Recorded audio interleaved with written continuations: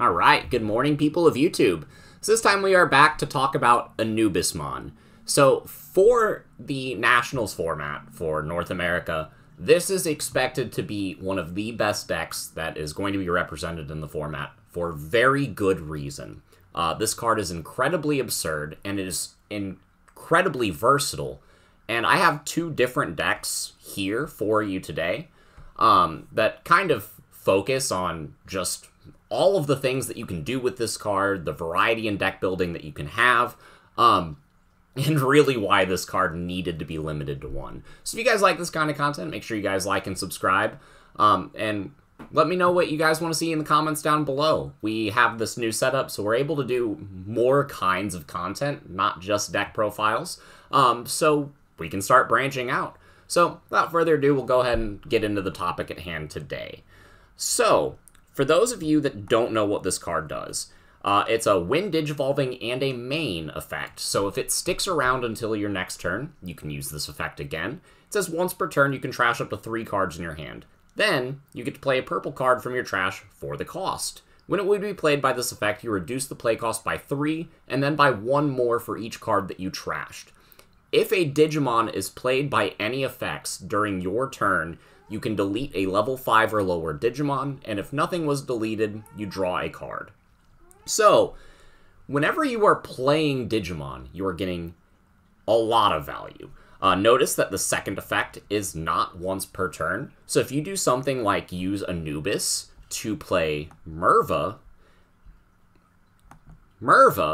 and then Merva will play things, you will get double pops with Anubis until you just can't pop things anymore, and then you just start drawing cards.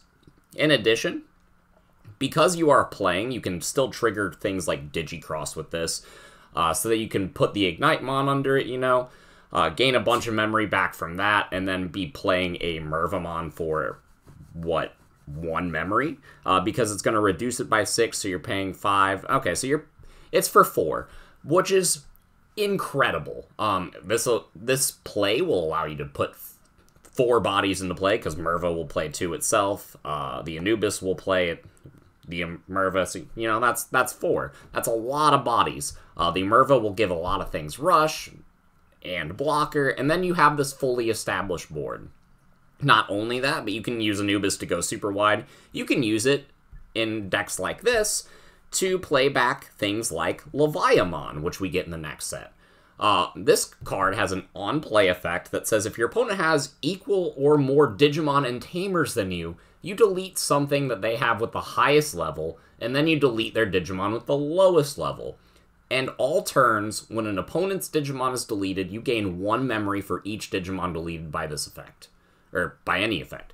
So if you use Anubis to pull back Levia, you can reduce this cost by 6, making it a 7 cost. Levia will pop 2, and then you'll gain 2 memory back. Potentially the Anubis will pop more things, potentially giving you up to 2 more memory. So you can Leviamon for just 1 memory, blow up 2 bodies, and have 2 level 6 Digimon in play, one of which has Sec Attack +1. So this is a very, very strong card by itself, and it just enables so many other things. This card definitely deserves to be limited to 1.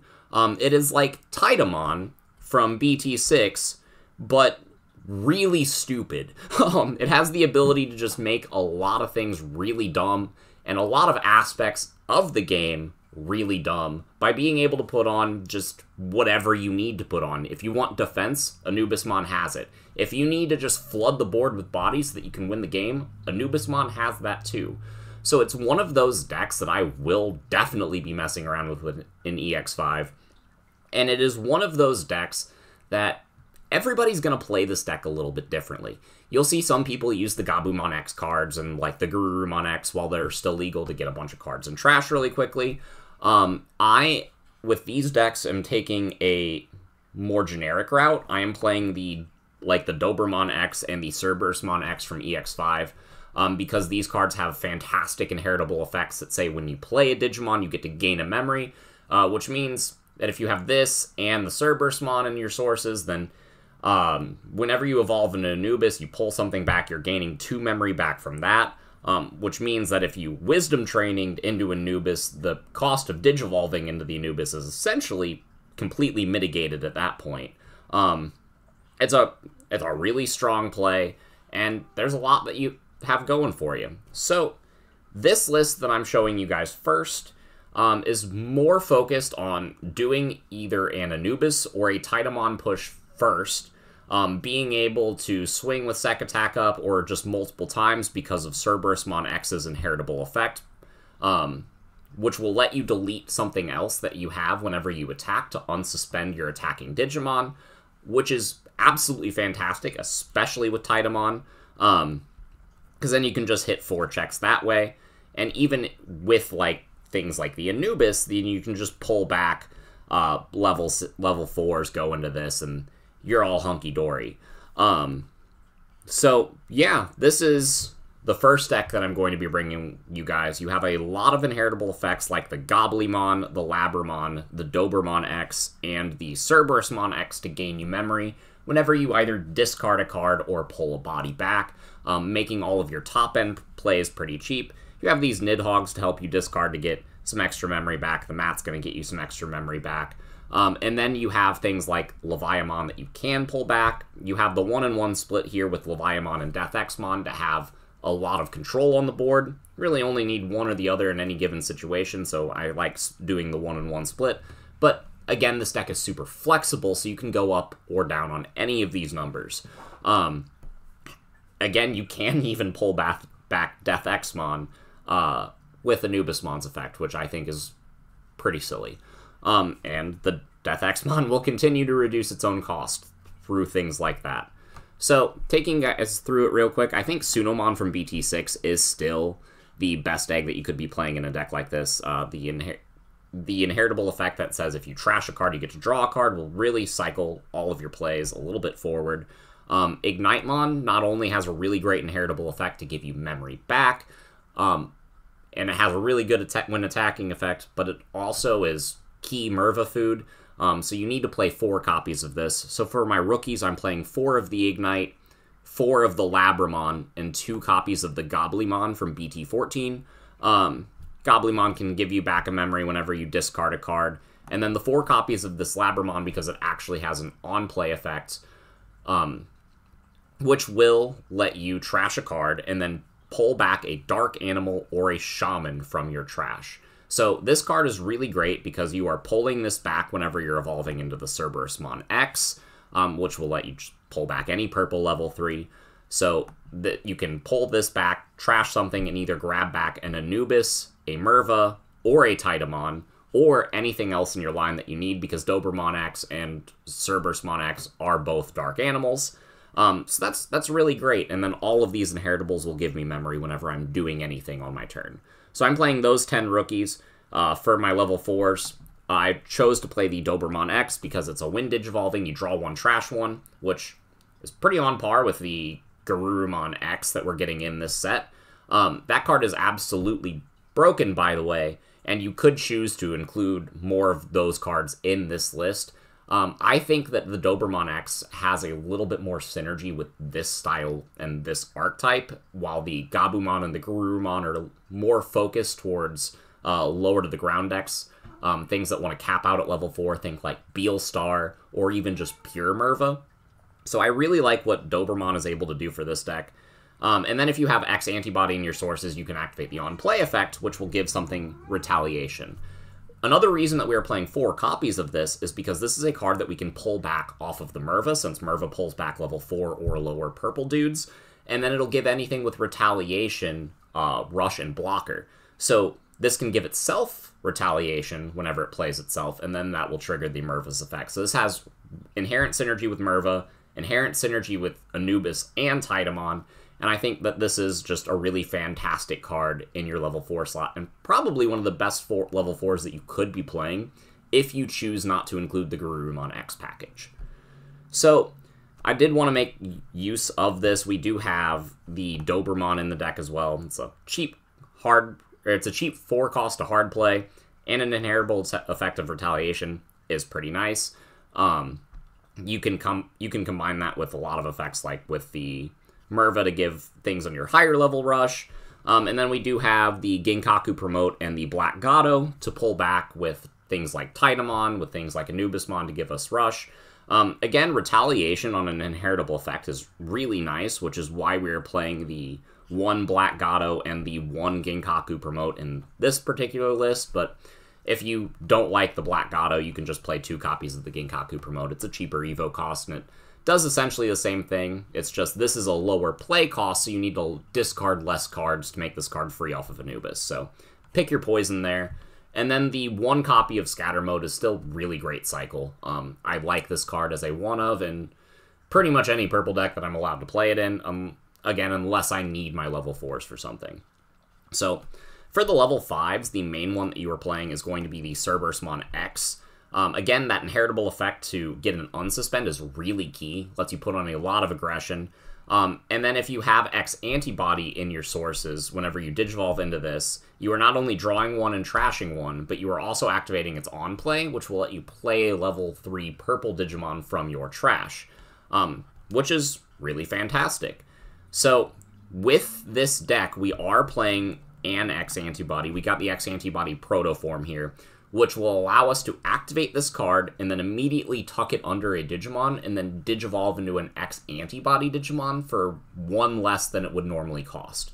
So for example, if we tuck this under a level 3, then we can go into Dobermon X for 1 memory and then activate all of these effects. If we tuck this under a level 4, then we can go into Cerberusmon X for 2 memory and then activate all of these effects. So it's a really good card in the deck, and not only that, but it allows us to have some level of protection on our top end and have some recursion with this card, because this card is just going to float back to security, and then you're going to be able to get it again out of your security. So this is a really great card and something that I'm really excited to be playing around with in the BT15 form, or EX5 and BT15 formats. So, yeah, that's pretty much it for this. We have a bunch of boost. Wisdom Training is really good in this list. We want to be able to reduce our costs going up. Mat's really good because we can gain memory off of the things that we discard. We have Calling to get some of our pieces back. I am choosing to play 2 Missed Memory Boost in this list because it can help us get some things in the trash, but most of the time you're discarding things when you need them in the trash off of your just win digivolving effects. Like with Anubis, you can discard a card and then pull back the card that you discarded as long as there was something in your trash before you resolve that effect. And same with Taida. So you never really need the specific pieces in your trash before you start comboing up. So you could change the ratio on Missed Memory Boost in purple. You could even just go full-on purple memory boost in this slot. It's kind of dealer's choice there. There are a lot of options in a deck like this. But yeah, with your level 6s, this is kind of where the lists really kind of take a life of their own as well. You could do something like a 3 Anubis, 3 Merva, 1 Leviathan split with a couple Nidhogg's to discard, and then some Titamon as a more aggressive backbone piece. Or you could play something like this list where it's mostly Anubis and mostly Leviathan, so you're doing an immense amount of board control while being able to spam the board with things like the Anubis Merva combo. So there's a lot of flexibility here. Something I do want to point out is when Anubismon does go to 1 in any list that you were playing, like just a shit ton of Anubismon in, you could replace some of those Anubismon with Titamon and get very similar results, because this is just when digivolving, discarding a card and pulling back a level 4 or lower. So this can't do some of the more broken things that Anubismon can do, like revive a Death Xmon, revive a Leviathan, or even revive Merva. But what it can do is revive something like a Ginkaku Promote. You swing Ginkaku Promote, you swing with Taida with Sec Attack +1 because you discarded a card, you're going to trigger that second effect. And then trigger the Cerberusmon's inheritable effect to unsuspend the Taida and then get 2 more swings, or get another swing at 2 more checks, letting you deal 5 securities worth of damage off of 1 tower, which is really impressive. So, yeah, I do think Titamon is a very viable replacement in BT15 whenever we do get the Anubismon limit. That's kind of why I was testing this deck as much as I was. Like, Titamon, I think, is a really strong card. It was just printed well before its time. Like, well before we had viable support, and now all of the Anubismon support is just support for this card as well. So, you have a lot of options here. Looking at the second deck list for a little bit, the main difference here is how you play it. It's more focused on that control style aspect, where you're trying to use the Anubis to pull back like the Levia to clear the board, or use the Anubis to pull back the Merva to just kind of go ham. We have things like the Garurumon in this list that can trigger out of security to play cards like our Gabumon or like our Mat, and give us a little bit more like tempo whenever our opponent is trying to swing into us. Not only that, but this card helps facilitate our tower climb by letting us draw and discard whenever we're evolving up. And it's got a nice inheritable, and this card combos really nicely with the Garurumon X should we decide to play it. And that's really nice. This deck has a lot of things that you can choose to include as well, things like the Biting Crush. This is a fantastic card coming into the next format, and it's something that we haven't really seen before in the Digimon card game. It is a delay effect that triggers on any turn when an opponent plays a Digimon by effect. You can just pop this card off and then pull back a Leviamon from your trash, and then just blow up the board. And that's really fantastic for a deck like this.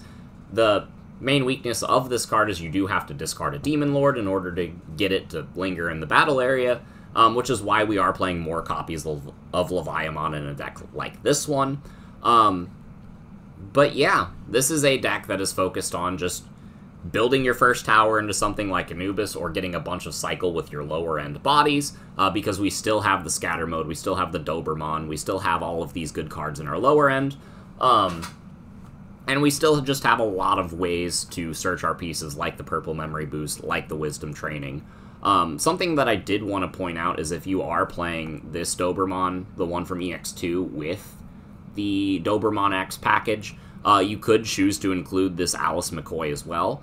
That'll make the Dobermon super cheap, and this card is really kind of stupid if you're, like, using this in conjunction with Leviamon or Anubis, because you can just make those Digivolution cost super cheap, if not free, especially in the case where Leviamon is gaining memory back, and it's really nice. Again, the main point of this video is I wanted to point out that there are a lot of options for decks like this whenever you start deck building.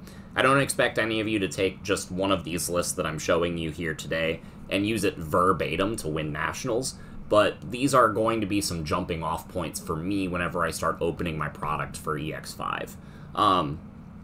So yeah, let me know what you guys are looking to play with in the comments down below. One thing that I did want to do before closing out this video is I did want to pull up the Garurumon X on the screen for you, just to kind of go over it a little bit.